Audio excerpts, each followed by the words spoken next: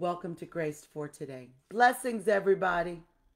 This is the day the Lord has made, and I will rejoice and be glad in it. I'm going to do both. I'm going to rejoice and be glad. And I'm not going to let the enemy dim my shine. This morning, that little song was in my heart. This little light of mine, I'm going to let it shine. This little light of mine, I'm going to let it shine. This little light of mine, I'm going to let it shine. Let it shine, let it shine, let it shine. Let your light shine. Let your light shine. Y'all know we used to sing that everywhere I go. Sister Sandra, I'm going to let it shine. I know we sing a lot more cute songs now. But listen, the principle is still the same. Let your light shine before men that they will see your good works and give glory to your Father. Hallelujah. And bless our great God. Hallelujah. Let your light shine. Good morning, everybody. I'm going to give y'all a couple of moments to come on. And my aim was to be on before 7:15. Didn't quite work, but y'all pray for me. Hallelujah. Amen. Let it, Sister Sandra. Yes, I know it is. Hallelujah. Praise the Lord. God bless you all. 100 watts. Man, I tell you what, the Lord is good to me. And so, God bless everybody. Hey, y'all. It's good to see you all. And I want to call everybody's name, but time does not allow me to all the time. But I'm so glad to see you on. Blessings. The grace of God shine, his face shine upon you. May you find more joy, more peace than you ever imagined. May the hand of God rest upon you. And everywhere you go, you see favor. Sister Heather, may you see favor today everywhere you go. Felix Greenwood, may you see favor and the hand of God everywhere you go. God bless everybody, and I speak that same word to all of you. May the light of the Lord light your path. His word, the entrance of his word brings light. It produces. The light of God produces in us. God bless you all. Let's get started. So, we've been talking about destiny destroyers. Now, you know, some of y'all probably been thinking, you know, Sister Eddie, you've been talking about Hannah a whole lot, and her destiny wasn't destroyed. No, it wasn't. But she had to come to a point that it wouldn't be, because she had someone bullying her, calling her names, making it evident that she was less than, or to make her feel inferior, giving her low self-esteem, and that she was not going to ever have the God's best. Some people believe. Share with them Hicks boys. Love those Hicks boys. Love those Green boys. Love those Reuben boys. Love those Gray boys. Who am I missing? Love Lucas. We just love the Barnes. Well, there's only one Barnes boy. So God bless you all. All these children, these young men, these young women, we're expecting great from them because we believe God to order their steps. And yes, congratulations. I think it's to Deborah Giles' daughter, Khadijah, I think it is, who passed her RN. So blessings to her. And God did that, baby. God did that for you. It's not because we're so smart. God gives us favor, and he helps us to do what we couldn't do on our own. Let's get that. Let's go back to the word. 1 Samuel chapter 1. Let's look at this.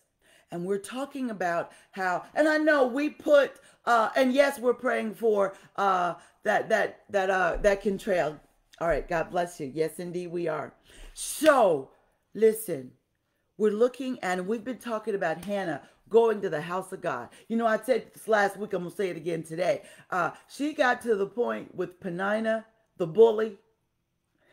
Peninnah had a reason to be glad. Yes, she did. But because Elkanah loved Hannah more, it caused her to have a real issue with Hannah.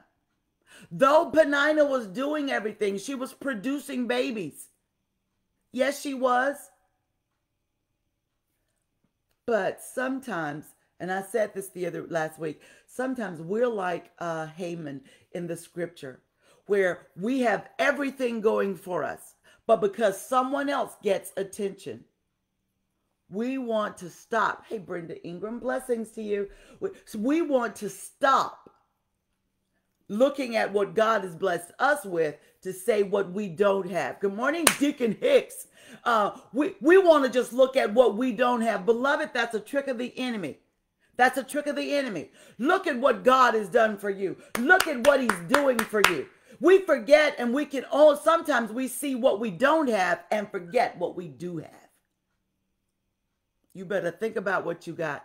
So don't be like Peninnah and become angry and agitated because someone else is getting the affection and the adoration and the attention that you desire, though you're doing what you should do. Hannah was just distraught consistently because she was always bullied. But here, she had had enough, and she said, I'm going to tell Jesus. I must tell Jesus. I must tell Jesus. I don't know that song either, but it goes on and says, for he knows. Anyway, I don't know that song. Y'all know that song. All right, listen. Sing it today. It'll help you. Hannah goes to the house of God.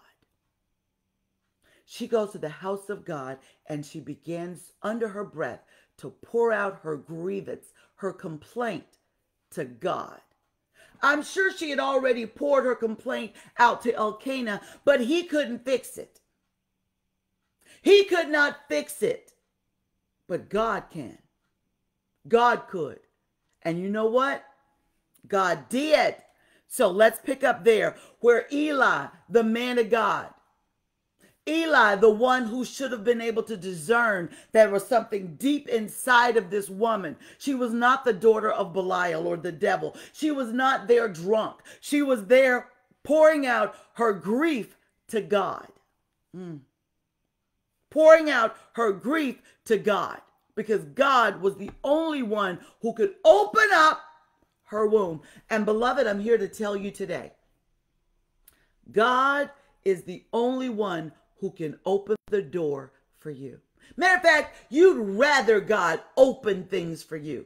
You'd rather God give you favor than people do it on their own because they feel like they're giving you a favor you now owe them. God doesn't do that. Good morning. God doesn't do that. God will bless you. And all he wants in return is to give him the glory. Admit he did it. It's him. Thank you, Sister Heather. Girl, you rescued me. I can't sing it now, though, but y'all got the lyrics right there. Y'all better hear it. All right, so when God opens, and sometimes it seems like we get let go from this thing, rejected from that thing, and we think that it's over. Listen, sometimes God has to shut a door to catapult us out so that we can get into what he has for us. I've seen him do it. I've seen him do it. Let's look. So here, Eli says to her, she says to Eli, I'm sorry, no, my Lord, I am a woman of a sorrowful spirit. She had been sorrowful for quite a while, apparently. It had become second nature to her. Beloved, that's not who the Lord called you to be a joyful bearer of seed to produce. But sometimes we get stuck in heaviness, in depression, in weariness. We get stuck in whatever the doctor has diagnosed us with, and we don't believe we should go any higher than that. But the Lord says, come on up a little higher. Start expecting me to intervene for you. Start expecting me. Look for me to move for you.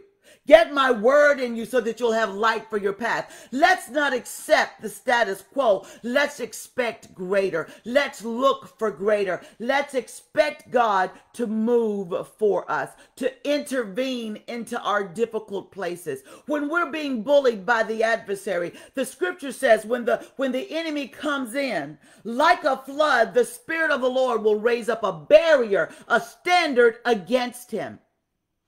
Because it is certain, I have one of my notes that I want to cover as a topic for grace for today, is the certainty of tests, trials, and tribulations. The certainty of tests, trials, and tribulations. We cannot think that we'll only receive good at the hand of the Lord. Your faith will be tested. Your faith will be tried. But the scripture says, be of good courage. I've overcome the world. Hallelujah. Glory to God. You're going to be tested. Yes. But no, you're coming out. If you keep the faith, you're coming out, you will have learned something, and you'll be better. You'll do greater works. The Lord Jesus told Peter, I'm trying to give you an example. The Lord told Peter, he said, when you're converted, he says the enemy has desired you and to sift you as wheat, but I've prayed for you. It is clear Peter's faith was going to be tested. Beloved, get rid of that mindset that says if something's wrong, then I must be doing wrong. Not necessarily. Job didn't do anything wrong. Peter didn't do anything wrong, but Jesus wanted to encourage him that when your faith is tested, when you have this great trial of affliction, when you go through tests, trials, and tribulations, when the enemy comes in like a flood, or when the enemy comes in like a flood, the Spirit of God, whichever one you choose, it is certain that you're going to get tested. Your name may not be Hannah, but you ought to know there's going to be a test. And I'm going to pass. And if I don't pass it, I need to go back and do it, study again. Because it's coming up again. Let's pass. Let's know that when trials come, the scripture says, think it not strange concerning the fiery trials that try you, as though some strange thing happened unto you. Don't act like it's strange that your faith is getting tested. Don't think it's strange that the enemy is coming to try you. Don't think it's strange you've got to use your faith. The scripture says strong meat belongs to those who have exercised or used their faith their faith has been challenged and they come out victorious. This is the victory that overcometh the world, even our faith. The idea of a victory is that there's something that was opposing you, that you had to press through, you had to fight through. I'm just saying, good morning. God bless you, Missionary Woolfolk. We must be clear. Your faith's going to get challenged. The enemy wants to be sure you never come into your wealthy place. You never come into your promised land. You never possess your possessions. You never overcome that depression, that low self-esteem, that inferiority complex, that you remain stuck in that spirit of infirmity. Whatever it is, Jesus said, this is the victory that overcometh the world, even our faith. Listen, he says, Jesus said, when I return, will I find faith on the earth? I know I'm talking about Hannah because I need you to get this, because the condition of Eli suggests there was no discernment at all. But God wants to raise up men and women who will be his voice in this earth. You may never be sent to the nations, but wherever you are, God will use you for his glory. You don't have to be perfect. You need to be willing. I got to go. My time is gone. You need to be willing. Even when you're being tried, worship. When you get down, and we're not there yet, when you get to verse 28, this scripture says, and he worshiped the Lord there, talking about Samuel. He worshiped the Lord there. It wasn't a praise and worship. He worshiped. The word worship really means to serve God and give him what he is due. That's what we do when we do things at church, not just the worship service. We actually worship God with our lives. I got to go. 7:29. Listen, we're going to pick this up tomorrow, but I want us to get it. The enemy wants to steal, kill, and to destroy. But Jesus said, I've come that you may have life and have it abundantly. Abundant life belongs to you. Abundant life belongs to you. Abundant life belongs to you. I want you to know that. I'm going to type this in real quick. It belongs to you. It belongs to us. It's ours. All right, I got to go. Listen, I'm going to pick this up tomorrow. 1 Samuel chapter 1. Y'all read ahead of me and allow the Lord to speak to you. Allow him to speak to you so that you can still do great things for the kingdom of God. Not for the accolades of men, but that our God would get the glory. All right, Father, thank you so much for what you've begun in us. Stir our hearts even more. Stir our desire to please you. Bless every listener, every viewer who's listening now or catching the replay. Father, I ask you in the name of Jesus that you would give us confidence, toward you. No fear. Young men, young women, no fear. Yes, things may be beyond our control, but God, you've not given us a spirit of fear, but of love, power, and a sound mind. God, be our healer today. Heal our bodies, heal our minds, heal us on the inside. Help us to speak your word. You sent your word to heal us. Thank you for showing yourself strong for us. Thank you, Father. Let your will be done in us. And we receive it even now. Bless our children as they go to school today. Protect them from evil influences. As they go to work today, protect them from evil influences, evil relationships. Bring good, godly, wholesome relationships into the lives of our sons and our daughters.